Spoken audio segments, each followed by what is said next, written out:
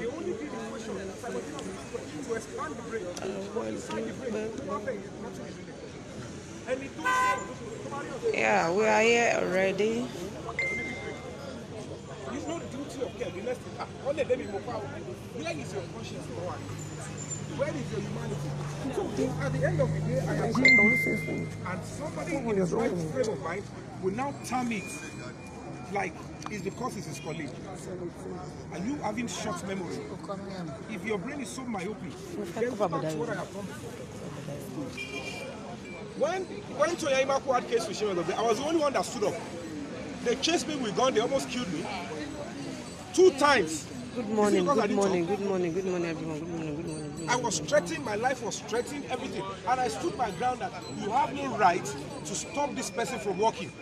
Nobody stood up. The lady ran away to America. Okay, you're going. When you will trust me, I put my life on the line, you come back and continue this job. I don't care if after I do and you deny me or you betray me or you stab me in the back. That's your body. Another person, I will. You understand what I'm saying? So they are looking at when Mujolaya died in Canada with a 2-month-old. I said she is my colleague.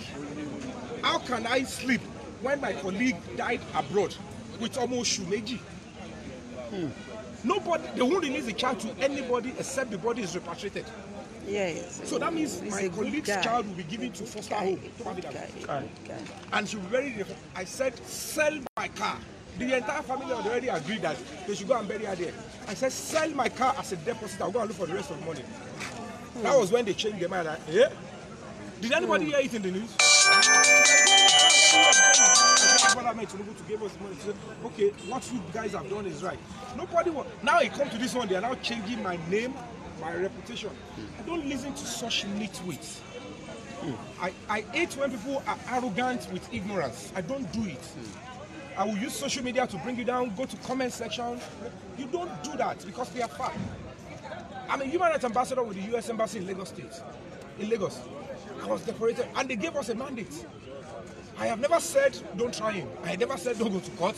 I never said is. All I am saying is there are some certain things that is abusing human rights. Until you do that, when you now realize that if they remove human rights abuse, this case wouldn't have gotten this way.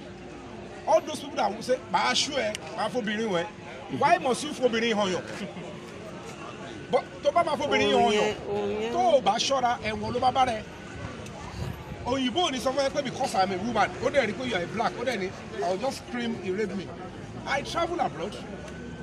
If you need to see the way I always have rest of mind, if I travel to countries that I don't know anybody, I have traveled to countries that I don't know anybody. When I did my world tour, I went to Canada, America, UK. Let me say 85% of those places and the homes they accepted me, and I was so confident that they will not abuse my rights. They will not mess me up. I go everywhere. I did. Everything was peaceful. But in our country, somebody will feel, let me just do this. Before you put that action up, I'm appealing to Nigerian youth. If it is anything criminal, before you start deciding on your own, before you start concocting, planning, inform the law enforcement. Inform your lawyer. Let them guide you so that at the end of the day, we will not be having all this mess. Nigerians, you are seeing jungle justice. They kept quiet. They are seeing torture. I am saying they are keeping quiet. Obtaining confession under duress. They want to use that as a confessional statement. And go and look at the CP statement. He said he never confessed to rape. He only confessed to touching the girl. Where is now they must provide the rape, because those that are alleged rape, those that wrote is a rapist, will have questions to answer. You must answer it. Because at the end of the day, every crime has been sequenced. What I did not do, don't attach it to my crime because you want to be emotional. Somebody said, if he has chance for 30 minutes, so he was still playing with the girl. He didn't do anything. And you are still playing. If he has chance, he will die. So he's a rapist. How can you be saying that on social media when the case is already before the police? So we need somebody like us needs to come out and talk. Like, don't do that. Calm down. You are not the police. And they twisted my narratives. I want to give you a name that doesn't belong to me. All I am just doing is I'm doing my normal. I am just doing normal. As a matter of fact. Take it back to Ijesha. She better not follow me. I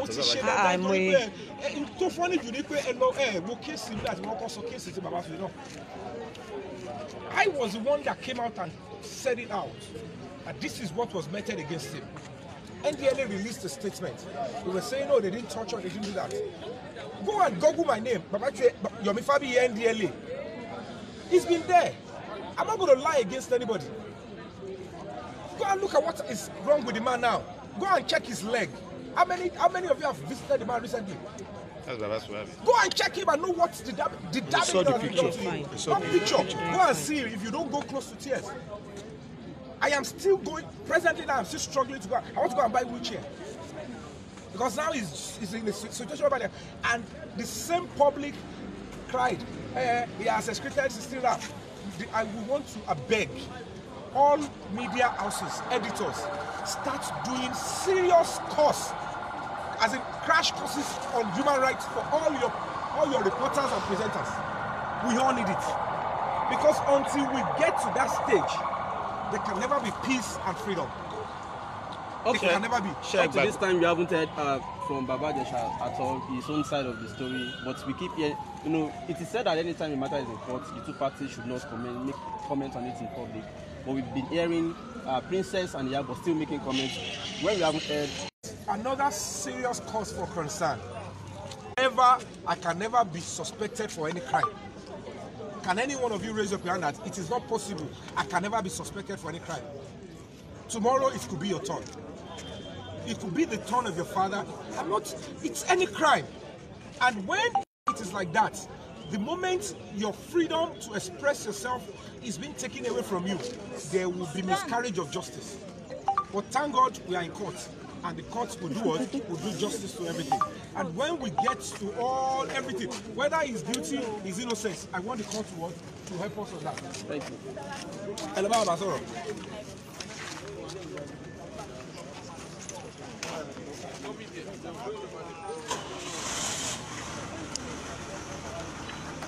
We also have Yomi, the Jotun Fulu here.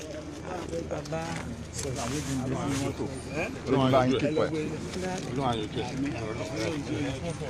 Baba, ẹ sọ fún wa kí ló gbé yín wá sílé ẹjọ́ lónìí. Mo wá ṣe kíní ìpọ̀. Ẹ má wọrí bàbá, ẹ má sọ̀rọ̀ yín lọ, à ń gbọ́ yín. Bẹ́ẹ̀ ni.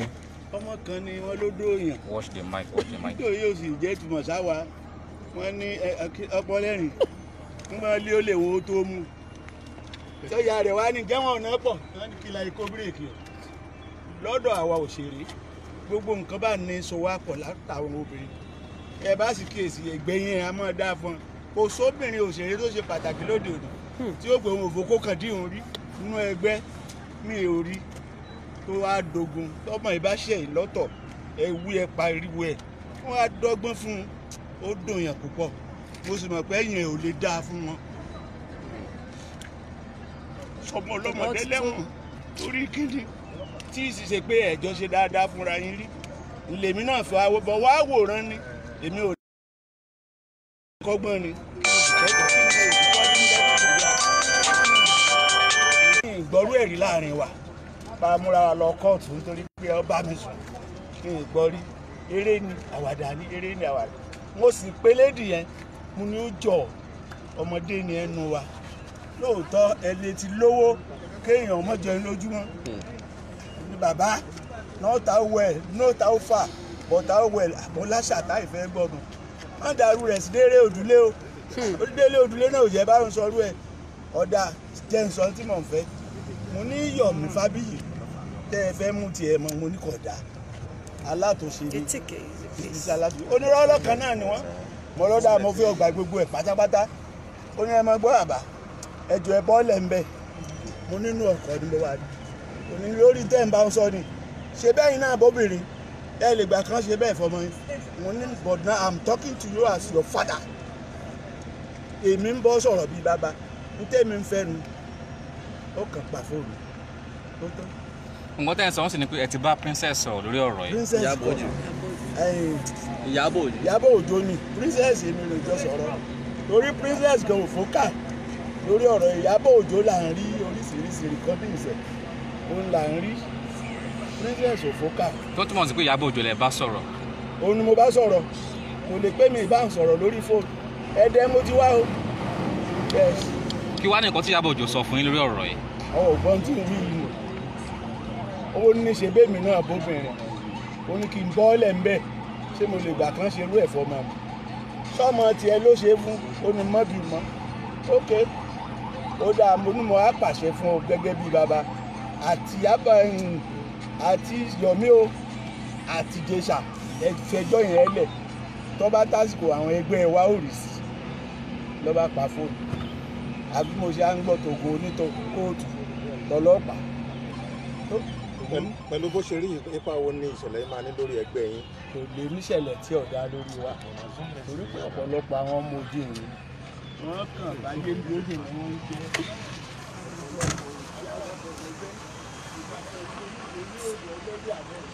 ó ṣẹlẹ̀ ló dé lórí bàbá Ìjẹ̀ṣà yìí náà. ọmọ kan ọ̀dà táwa rè é yọ̀bẹ tì á kọ́ lọ́gbọ́n á fi jẹun táǹfẹ́ hàn ọ̀pọ̀lọpọ̀ ọmọ ọ̀dà ara fún mi wọ́n kì í bá ń gbọ́ ọjọ́ tó káyọ̀.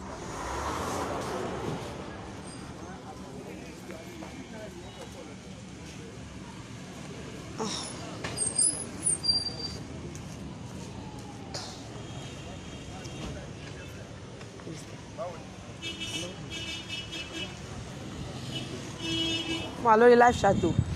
ṣé fún àlùbáríkà. ẹ ti sọ̀rọ̀. mo wà lórí live chat ẹ bá. no mi ò sọ̀rọ̀ o. ẹ sọ̀rọ̀ ẹ bá wa sọ̀rọ̀ tún bá àríbọ̀dà àdẹ̀jọ́ tún fúlùmbó làwọn náà wà ń fẹ́ bèrè. wọ́n lọ gbé báàgì bàbá ọlọ́pàá náà sí inú mọ́tò. bàbá ọlọ́pàá náà wọ́n wà ń bí mo ti request. Bọ́ládélé oh you welcome ẹ ti bẹ̀rẹ̀ ẹ jẹ́ wa. Bọ́ládélé ẹ ní bá wa sọ̀rọ̀ ni. Okay, we have a lot to talk about today. Okay. But we're expecting nothing less than victory. Yeah, victory. We all understand what is happening. We all understand what is going on here. There is a clear case of threat. There is a clear case of power tussle. There's a clear case of power play. And in 2021 of this world, the kind of world we have today, the kind of nation we're trying to build as Nigeria, I don't think this is tenable. I don't think we are competing with those we look forward to as the nation we want to build. This is not the kind of Nigeria we want. You understand? This is Dele Mati. Yeah, my name is Dele Mati. Yeah. So we're nobody, and I've always said this. We are not in support of rape. We are not in support of molestation of any form. But wherever we realize there's an injustice, then we ought to stand up. Because it is Baba Ijesha's case today. We don't know who the next victim is going to be. So. Kí ni nǹkan tó bá yín dé ilé ẹjọ́ lónìí? Yeah, orúkọ tèmi ni Dele Mati. Kókó tá fi wà níbí lẹ́yìn nítorí èèyàn wa, ọ̀rẹ́ wa àti ẹni tí a jọ ń ṣiṣẹ́ pọ̀. Lárẹ̀wájú Omiyinka tí gbogbo wa mọ̀ sí Baba Ijesha tí wọ́n gbé wá sí ilé ẹjọ́ lórí allegation wípé ó rape, wípé ó molest ọmọ kékeré. Àkọ́kọ́ mo fẹ́ kó yé gbogbo wa pé gbogbo àwa tá di láti jọ enjoy bẹ̀rẹ̀ látòrí Yomi Fábíyì, èmi fúnra mi, Ṣeun Ìkọ̀tún and every other person àti gbogbo àwọn bàbá wa tí wọ́n dìde ní láti àwọn tó jẹ́ lawyers àtàwọn kí ẹnì kankan nínú wa kò support rape o. A sọ pé ìfipábánilòpọ̀ àbí ká sọ wípé ká ṣe ìṣekúṣe pẹ̀lú ọmọ kékeré ó da ò torí àwa náà bímọ.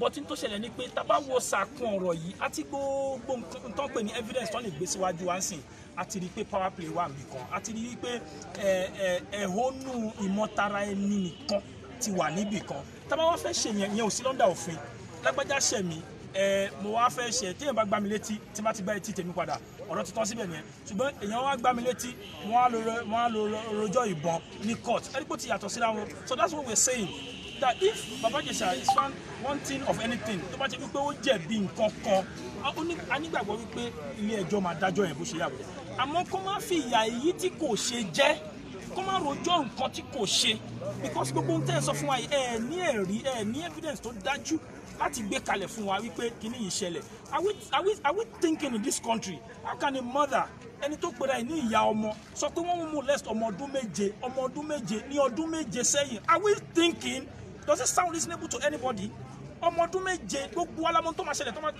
tó máa penetrate ọmọ ọdún méje gbogbo alamọ tó máa ṣẹlẹ̀ ọlọ́mọ ẹ̀ka ṣàgbákò rú ẹ̀ understand ẹ̀jẹ̀ wo ló jáde lára ọmọ náà jọ náà kí ló ṣe there is what we call pelvic girdle we all understand it we did biology in our school days understand kíní yẹn máa ní problem ní àárín ìgbà kan so tó bá ṣe pé lóòótọ́ ni kíní yẹn ṣẹlẹ̀ dẹ̀ ni ó wá pamọ́ra kò wá. ẹ jọ ẹni admin tó bá wà níbi ẹ bá mi ṣámà yín blocking Láńre àbí kí ló pera ẹ admin ẹ jọ ẹ ṣiṣẹ́ yín ẹ bá mi ṣámà yín blocking ẹ kàrọ̀ doctor.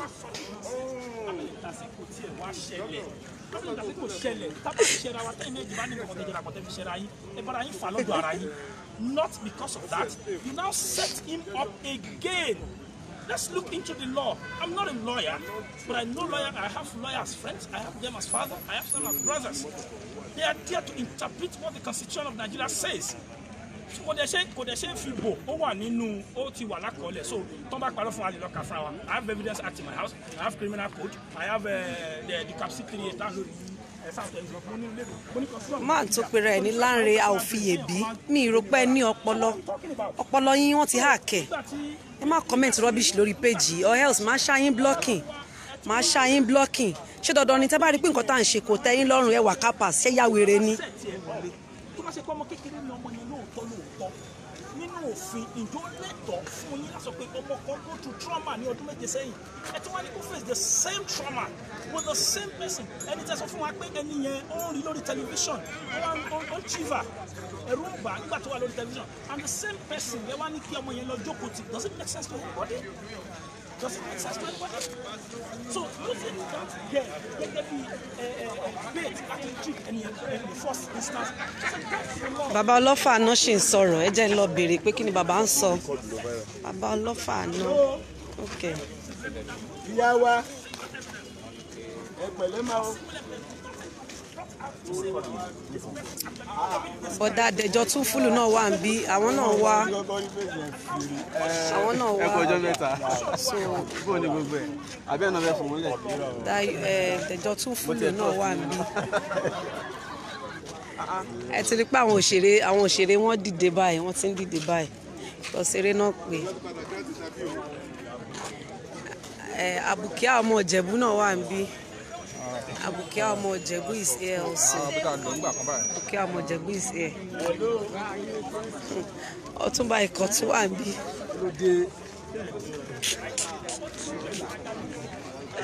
Bàbá ọlọ́fà náà látòdì díẹ̀dẹ́ ẹ rí wọn bàbá àgbàlagbà ọjọ́ yẹn àdálẹ́ gbàrà lọ́hùn ẹ rí bàbá àgbàlagbà ẹ rí wọn àwọn òwò oníwò pé lágbájá kan kò sí ní ANTP ẹ rí wọn àgbàlagbà wọn tó dìde látòdì díẹ̀dẹ́ wá sẹ́kọ̀ọ́ ṣé wọn ò níṣẹ́ ni ṣó possible ẹ ti rí wọn ẹ rí wọn.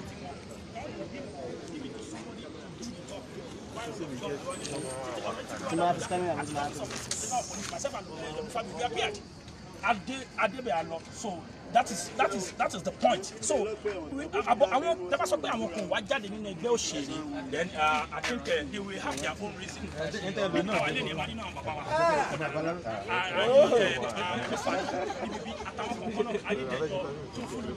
So àtàwọn èèyàn kan náà bẹ̀rẹ̀ sọ àwọn afọ̀mọ́ jáde tó kàn lè má jẹ́ àṣẹgbẹ́ individual Nigeria. Thank you.